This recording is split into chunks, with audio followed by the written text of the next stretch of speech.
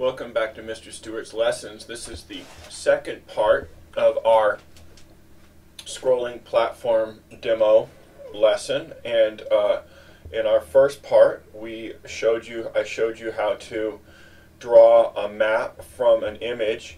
Now I'm going to show you how to shift that map, make a method that'll shift that map. So what we're going to do, this is going to happen in the sky world. Okay, what I'm going to do here, this is my sky world. Before we start, let me just show you these variables that I set that are important: the left bound, bottom bound, top bound, and right bound. Just to remind you what these do. We have our world is coming from this image that we created in the first lesson, and right when we start, we're going to be looking at like about this much of it, some tiny little corner down here, right? So the top bound, if you look at the top of this blue part, that's going to be the top bound. About the right part is going to be the right bound. The left part is going to be the left bound, and then the bottom there is going to be the bottom bound, right? So basically, all I need to do if I'm going to shift the screen is I need to move those things. That's the basic idea. So what I'm going to do here, after my make map method, which drew the map, I'm going to start a new method called shift screen. The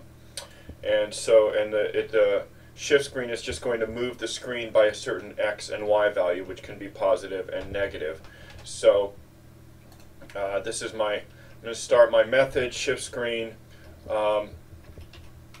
You'll notice it takes two arguments. There's a change x and change y. So the change x is how much the x coordinate, how much it's moving by the x coordinate, and the y is how much it's moving by the y coordinate.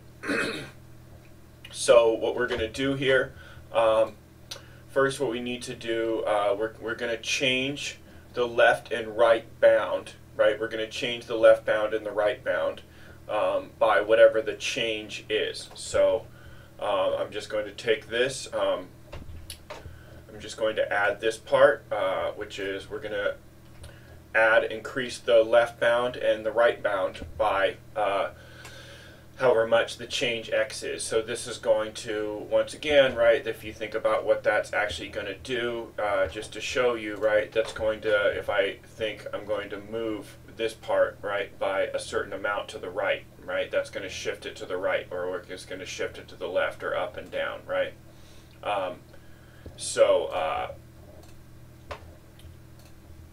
We're going to shift the left bound of the visible screen by a certain amount, and shift the right bound of the visible screen by a certain amount. And then, of course, we're going to shift the top bound and the bottom bound by a certain amount as well.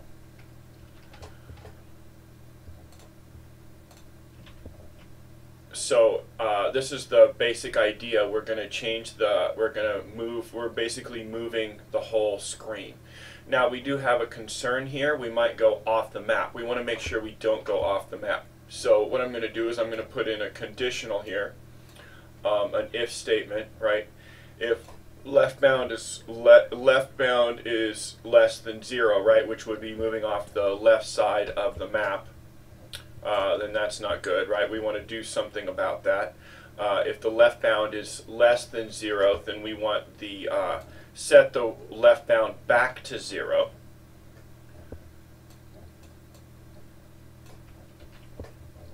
And we also want to set the left bound back to 0, and we also want to move the right bound. We want the right bound to be just as far over as the right side of the screen, which we can get from the get width command. Okay, so this is this is going to just make sure that we don't go off the left side of the screen. Now then we have to think about we don't go off the right side of the screen. So we're going to see else if right bound is greater than equal to map width. And the map width variable, just in case you might have forgot, right, this is this we created in the first one. This tells us basically how wide the whole map is. So this will tell us if we're going off the right side of the map, right? Then we want to set the right bound to the map width variable so it's at the maximum. and we also want to set the left bound to be just on the width of the screen less than that, right? So the map width minus the get width. So we're the right bound is all the way on the right side, and then we subtract the width of the screen to set that. So we have to do the same thing for the Y, right? We want to make sure the Y doesn't go off the top or bottom of the screen. So I'm going to set an if top bound is less than 0, right? That's if we're moving off the top of the screen. Then what we're going to want to do, first of all, we want to, if that's the case, then we're going to set the top bound back to 0, right?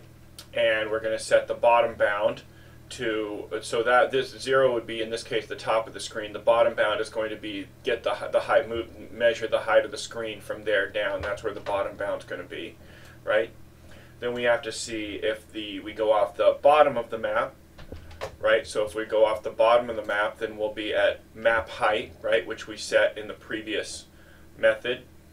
And then we're going to, if that's the case, we're going to set the bottom bound to map height, so it matches up with that, with map height, and the top bound is going to be map height minus get height, right? So it's going to just measure to the top of the screen. So this is this is just going to shift the screen and make sure that that the bound moves.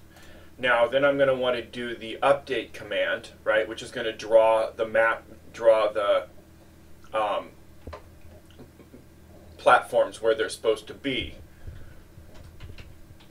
But we need to add something to the update command, because right now all the update command does is it draws the platforms where they go at the start of the where it draws the platforms where they go at the start of the whole game, right? But we want to change the update command so it moves the platforms, and also it has to take the platforms off when the game is over. I'm sorry, not when the game is over, but when they move off the screen. So right now what happens is it just checks to see if the platform is if the platform belongs in the world, and then it checks to see if the platform is already in the world, and if it belongs in the world but it's not already in the world, it adds it there. So we need to do two things. So the first thing I need to do is I'm going to need to add an else statement that's going to say if it's on the map but it's not in the right place, then we need to move it. Okay, so this is right. This platform dot get world equals null. This is checking to see if it's this conditional here is checking to see if it's actually if it's not in the world, right? So an else statement would be if it is in the world. So I'm going to add an else statement right here, right? And this else statement is going to say if this means if it is in the world, then this platform dot set location. So it's going to move the location to the correct place, to where it belongs.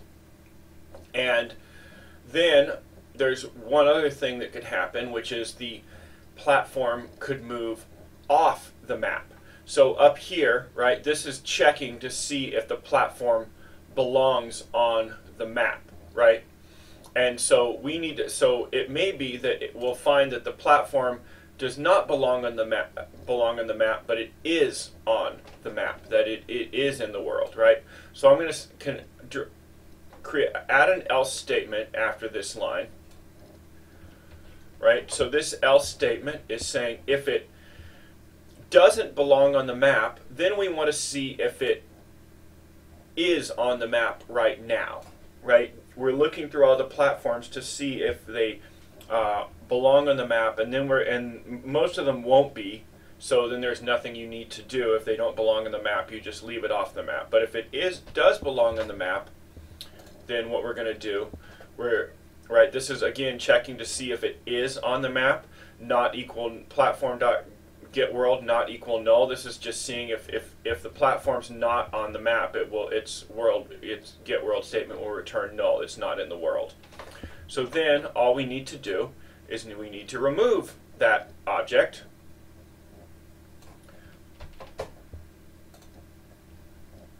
Right, so that's going to remove object, this platform, right? So if it's we're checking to see if it belongs in the world. If it does belong in the world, we'll check to see. If it's not, then we'll add it. If it does belong in the world, we'll move it to the right place. If it doesn't belong in the world, then we'll check to see if it is in the world, and if it is in the world but doesn't belong there, we'll take it off. That's what this whole conditional statement is doing. All right? Now, if I want to look at this, I want to see it actually happen. We don't have an actor moving or anything, but I can make this shift screen method work right now. If I click with my right mouse button, or select click, and go to shift screen here, it's going to ask me for a change X and change Y method. So say I'll put 50, 50, and you'll see what's going to happen is my whole world's going to move. And we're going to use this, and we can move it by any amount, right? I can move it by just a tiny amount, right? See us move it by a lot. And we'll go to some completely different place. And we're going to use this the next lesson, where we start making an actor and having him move through the world.